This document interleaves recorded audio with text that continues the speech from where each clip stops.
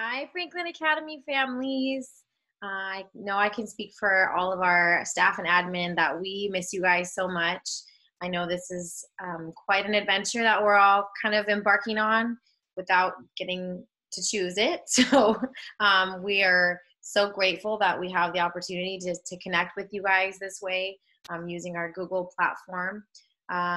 I just wanted to make a quick video to help you guys log on. So students or family members, parents, whoever is staying home with the kiddos, or older brothers and sisters, this video is for you to help you see how to log on to the Google platform for Google Classroom. So I'm going to share my screen really quickly here.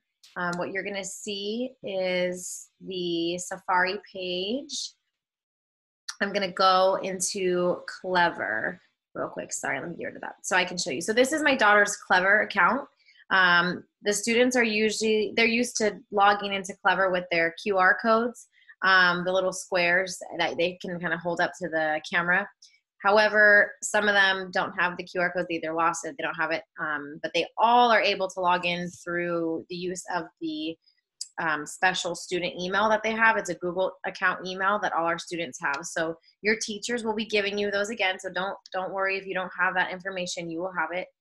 So those emails will allow you to log into Clever. And then when you get onto Clever, as you see, you scroll down here, you're going to see right down here, this green button is the Google Classroom.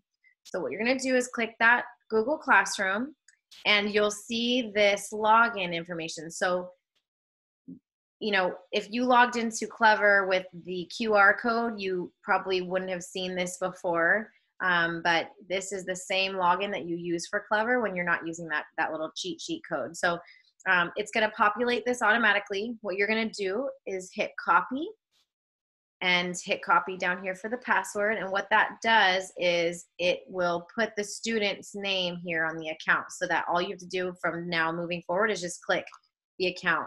You may have some personal accounts listed on here. I got rid of mine so you didn't see them. But if the student's name doesn't pop up here and there's no account, you just add account and again put the exact same credentials in that this 23445.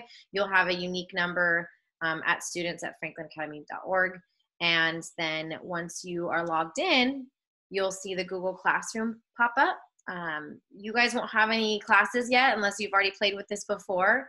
So what you'll do is go up to this, and I'm sorry if it's blocked because of what I'm sharing here, but there's a little plus symbol at the top right. It'll say join class.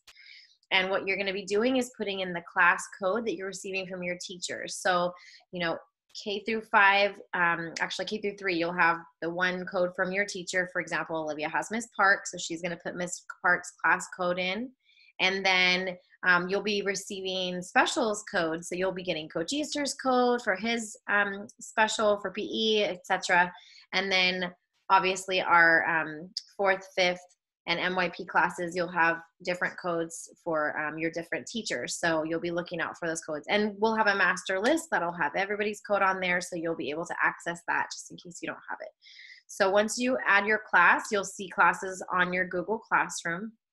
Again, this is Miss Dillman, so, you know, I'd click in her class, and what you'd see here is she's got her office hours up there, which your teachers will have. You'll understand more about that later.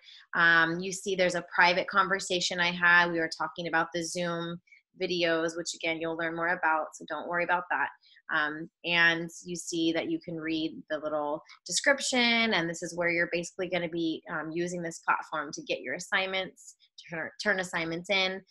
You'll have different types of assignments depending on what your teacher's using, but this is kind of the starting page. So this is just kind of a very basic place to start, and hopefully this video explained a little bit of how to just get on. Don't stress. We're all here for you. Ask your teachers for help. If they need help, they're going to ask, you know, administration for help. And I'm available as well. Mr. West is available. So if you need anything, please don't hesitate to email us. We're checking emails.